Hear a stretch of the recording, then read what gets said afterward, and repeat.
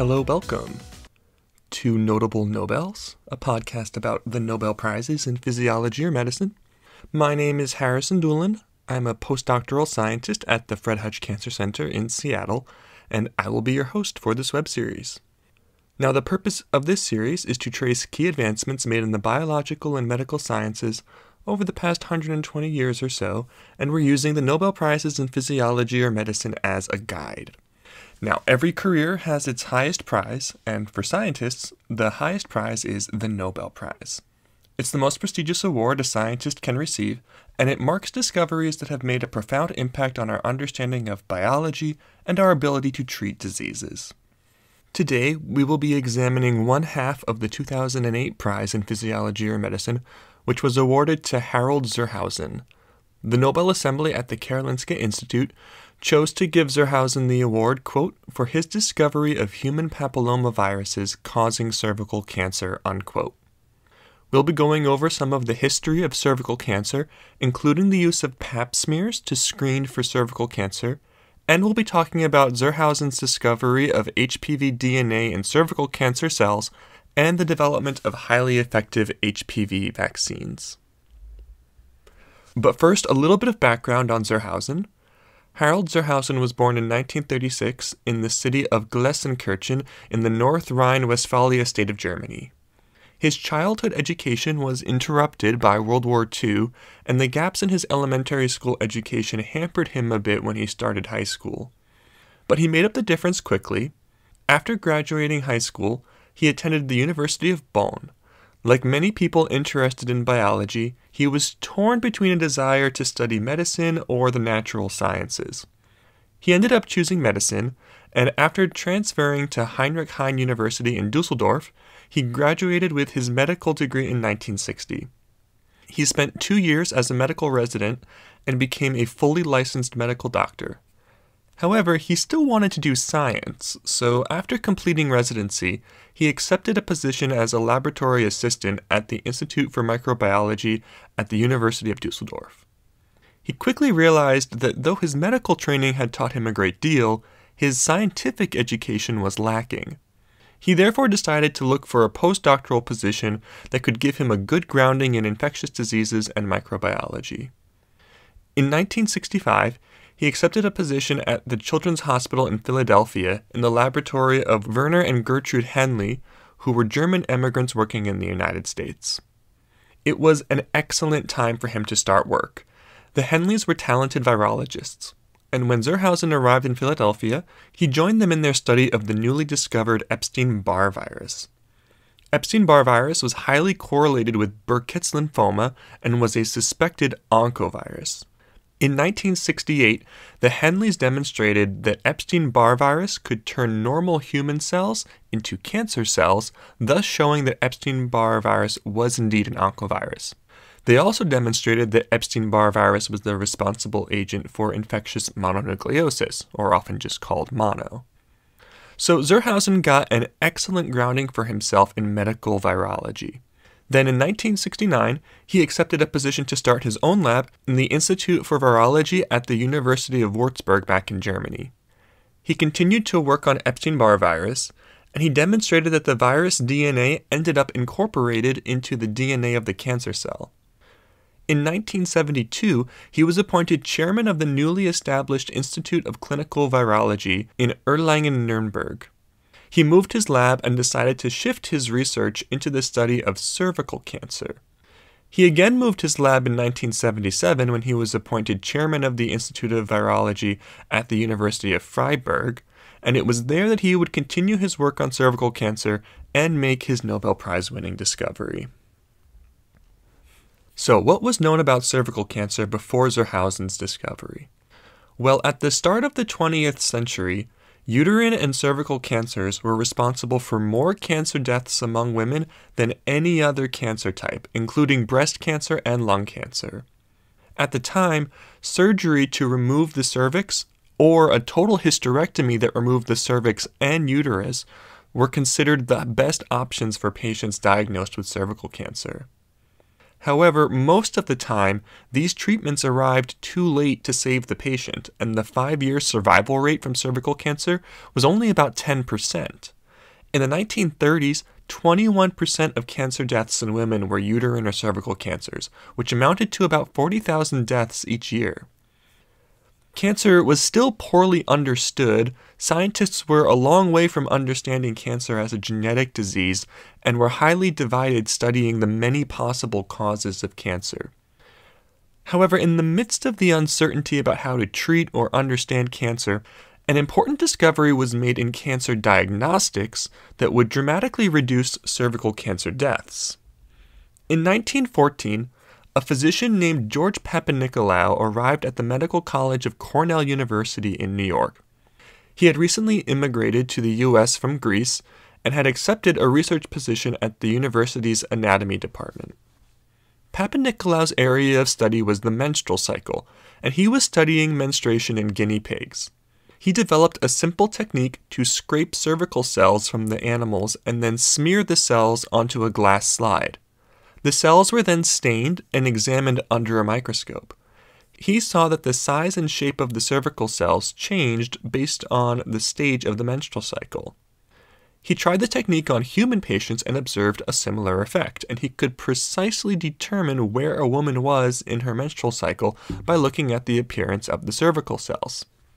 Of course, his test didn't have much practical value at first. Women knew how to time their menstrual cycles perfectly well without having their cervical cells looked at. Papanicolaou therefore decided to take his test, and rather than look at healthy cervical cells, he began looking at unhealthy cervical cells.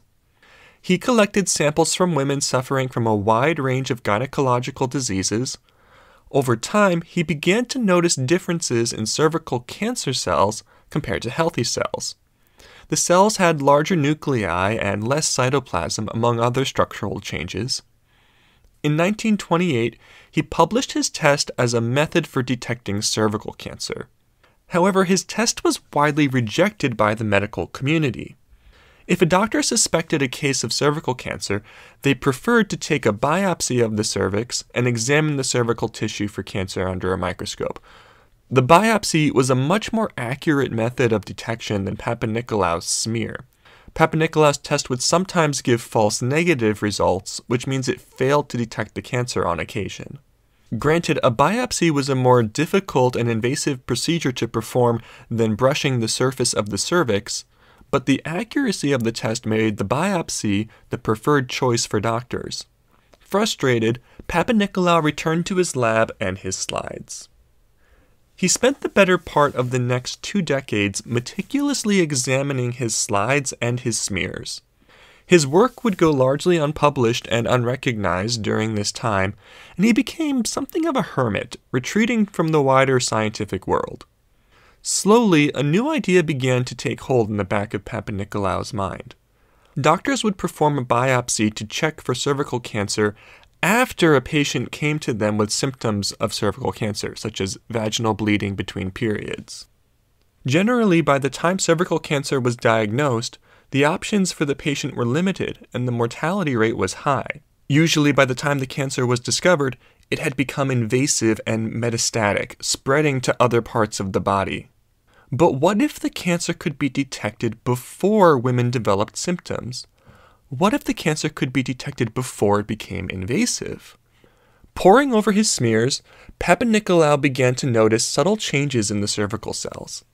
He was able to develop a scale that marked the progression of a cervical cell from normal to abnormal, from abnormal to precancerous, and from precancerous to cancerous.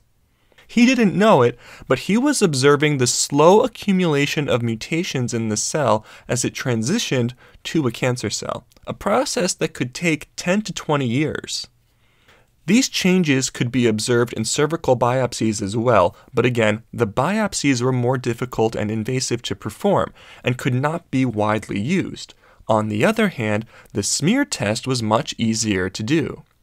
Papanicolaou reasoned that while his test may not be as accurate as the biopsies, it could detect cancer at stages early enough for interventions to be effective, and by distributing the test widely, it had the potential to save lives.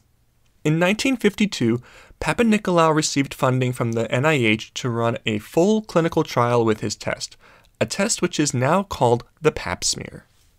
Approximately 150,000 women were enrolled in the study, and at its peak, the team on the trial could analyze 1,000 smears each day. When the results came back, invasive cervical cancer was detected in 555 women in the trial. These cancers were not easily curable since they had already metastasized and spread beyond the point of their origin, but an additional 557 women in the trial were found to have early-stage, pre-invasive cancers that had not metastasized. These women had no cancer symptoms, and under the available standard of care at the time, they would not have found out about their abnormal cells until it was too late. However, detecting the abnormal cells early with the Pap smear meant their tumors could be removed by a simple surgical procedure before the tumor had a chance to progress to invasive cancer, thus saving the lives of the women who got treatment. Starting in the 1950s, Pap smear testing for women became widespread in the United States and Europe. It was initially recommended to get tested as part of a yearly checkup, but in the 1980s, the recommendation was changed to every 3 years, starting at age 20. The payoff of widespread testing was a steady decline in cervical cancer deaths. Between the years 1940 and 2000, cervical cancer deaths in the U.S. dropped over 70% to around 8,000 deaths per year. Early detection with the Pap smears had turned a once highly deadly disease into a predominantly preventable disease. Papanicolaou's work was noticed by his peers, and he was nominated 5 times for a Nobel Prize, though he sadly passed away in 1962 without winning the top award. However, there would eventually be a Nobel Prize for work on cervical cancer. While Pap smears were, and still are, a fantastic tool for preventing metastatic cervical cancer, the Pap smear is what's known as a type of secondary prevention. Secondary prevention involves the early detection of a disease and treating it before symptoms can develop. Another example of this type of prevention would be something like contact tracing for infectious diseases. But there's another layer of prevention that's even better than secondary prevention, and that's primary prevention. While secondary prevention blocks a disease from progressing, primary prevention blocks the disease from occurring in the first place. But as we've talked about on previous episodes of this podcast, scientists in the mid-20th century were divided regarding the primary cause of cancer. There seemed to be a wide range of possible causes, things like genetic predispositions to certain types of cancer, abiotic causes, and even to things like infectious diseases. While all these different theories were eventually united with the understanding of cancer as essentially a genetic disease, the viral origin of cancer was dominant for much of the 20th century. The discovery of Epstein-Barr virus as the first human oncovirus expanded interest in the role of viruses in human cancers. This brings us back to Harald Hausen and his work on human papilloma viruses.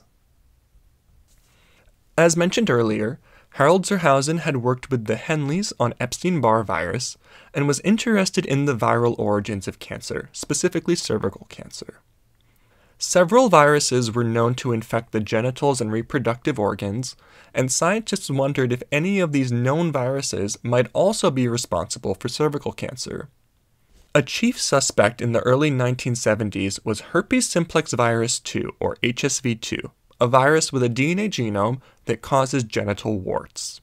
To establish a correlation between HSV2 and cervical cancer, scientists, including Hausen, decided to check cervical cancer cells for the presence of HSV2 DNA.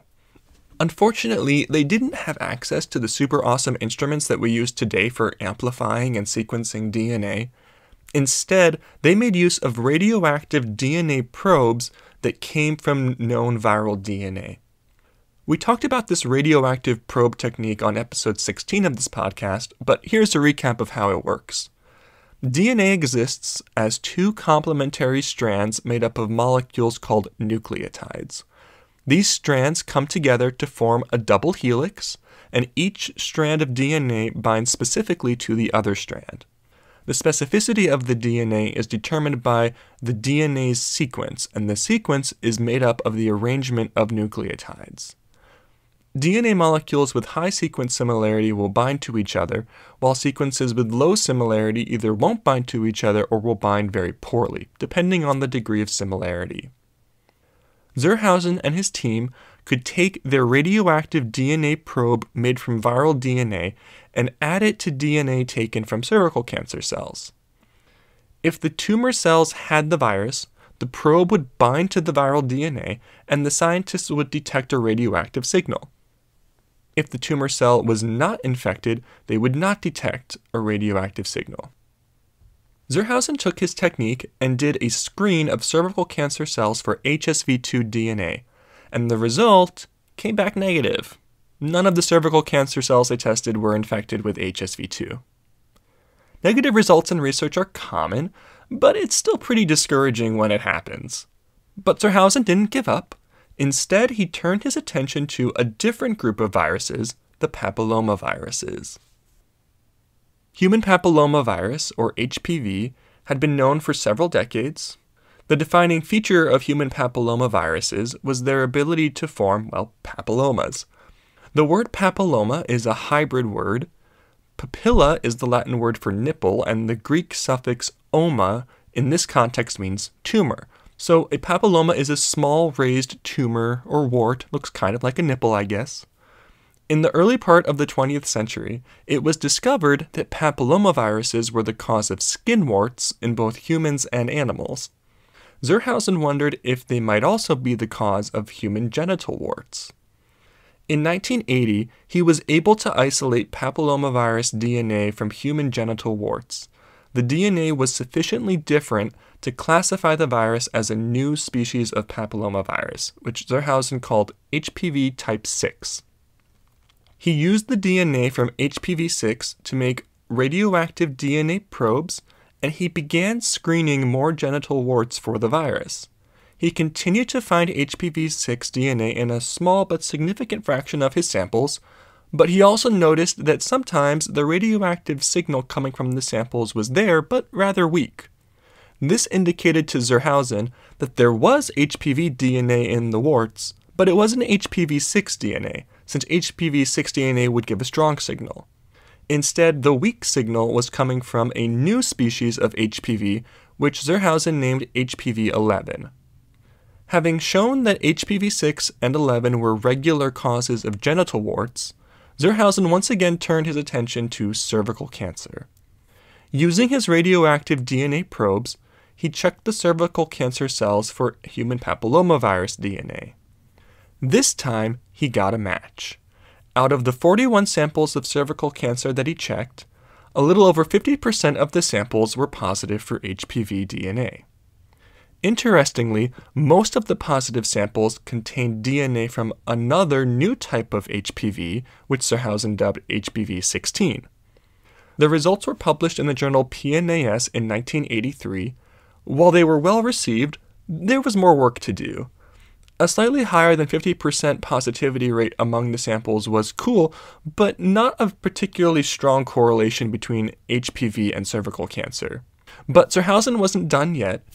The 1983 paper includes the following sentence, quote, "We do expect that characterization of further types of HPV will increase the percentage of positive tumors," unquote. This sentence was exactly right. Less than a year later, Hausen's group published a second paper describing the isolation of a new species of HPV they had recently isolated from cervical cancer. This new species got the name HPV 18. When they screened 49 different cervical cancer samples for DNA from all the known HPV types up until that point, 83% of the samples were positive for HPV DNA. So now things were getting interesting. Hausen had shown a strong correlation between the presence of HPV DNA and cervical cancer cells. More people began looking for HPV DNA in cervical cancer, and as tools for detecting viral DNA improved, so did the detection of HPV in cervical cancer cells. It gradually became clear that nearly all cervical cancers contain HPV DNA, while HPV was only detected in a small fraction of samples from healthy cervical cells. With the help of modern tools for sequencing DNA, it also became apparent that the virus types isolated by Hausen HPV 16 and 18, made up about 70% of all positive samples, indicating that these might be particularly high-risk species of the virus. These results strongly suggested that HPV causes cervical cancer. But as strong as the correlation was, as the saying goes, correlation does not equal causation. Particularly intriguing was the fact that much like Epstein-Barr virus, not everyone infected with HPV develops cancer, which might have been expected to raise questions about HPV's status as an oncovirus. The explanation that has emerged for why not everyone who gets infected with HPV gets cancer is that HPV infection is a necessary but not sufficient cause of cervical cancer. In other words, Papa-Nikolau's observations that cervical cancer progresses in stages fits with the genetic understanding of cancer, that multiple genes need to be mutated before a cell becomes truly cancerous. HPV infection puts a cell on that path to cancer, and so it's a direct cause of cervical cancer. But accumulating the other mutations takes time. Unfortunately, the details of how cells accumulate these extra mutations is still a bit of a mystery and an active area of research. Nevertheless, though, researchers wanted to show definitively that HPV causes cervical cancer. One way to go about doing this involves the use of animal models of HPV infection. However, HPV is a highly human-specific pathogen, so researchers have used other papillomaviruses of rabbits and cows to study cancer progression in those species. In these other animals, infection with papillomaviruses can be shown to cause cancer. Experiments in cell culture further strengthen the link between HPV and cancer, and it has been shown that two viral proteins function as oncogenes to drive tumorigenesis. By the early 2000s, the scientific community was convinced that HPV caused cervical cancer. For his contributions to this finding, Harald Hausen was awarded one half of the 2008 Nobel Prize in Physiology or Medicine. Since that time, we have even better reasons to believe that HPV causes cancer, thanks to the development of HPV vaccines.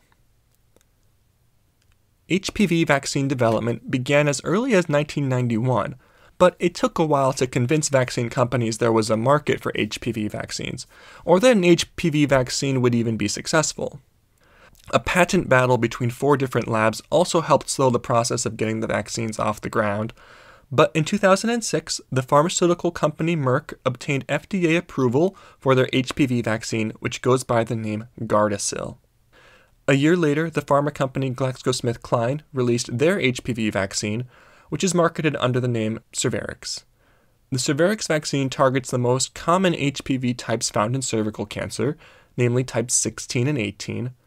Gardasil, on the other hand, targets types 6, 11, 16, and 18, thus giving it a wider range of coverage than Cervarix.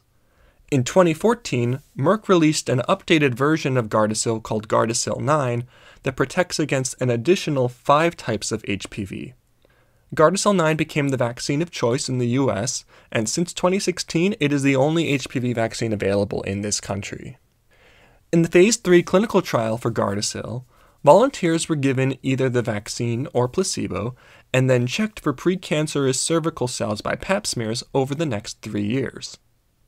The trial found that in the vaccine group, there was a 98% reduction in precancerous cervical lesions caused by HPV types 16 and 18. An even bigger study in Sweden was published in the New England Journal of Medicine in 2020, where over 1.6 million girls and women were assessed for their development of cervical cancer. The authors found that girls vaccinated before the age of 17 reduced their risk of invasive cervical cancer by 88%. That's pretty awesome.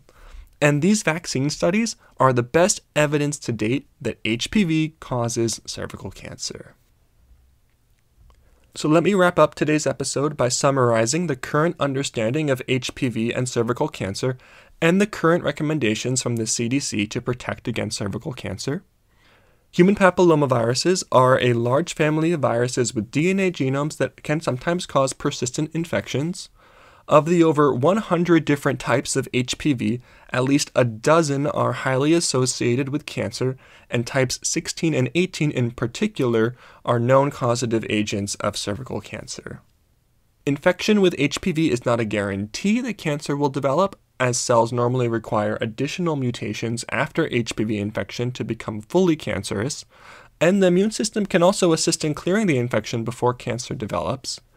However, infection with HPV can start the cell on a path to becoming a cancer cell.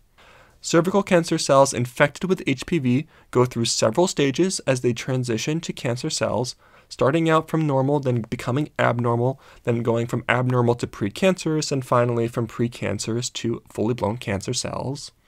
These changes can take a decade or more to occur, and the changes can be detected by pap smear testing.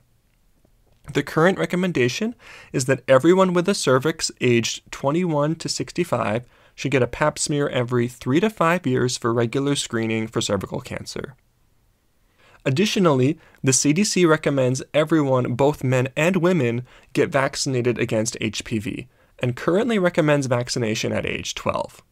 The vaccines have been shown to be highly safe and effective at preventing HPV-associated cancers, and the current Gardasil 9 vaccine protects against 9 HPV types that together account for about 90% of cervical cancers. With increased screening and increased HPV vaccination, we can expect the number of cervical cancer cases to continue to decline in the years and decades ahead. So that concludes this episode of Notable Nobels. This episode was recorded on May 6, 2023. I want to thank Digital Mind Productions for providing the music. Next time, we'll be continuing to talk about viruses, and we'll be talking about another virus linked to human cancer. And I'm particularly excited to talk about this one because it's the virus I'm actively working on in the lab right now. So want to know more? Well, listen next time to find out. Thanks so much for listening. We'll see you then.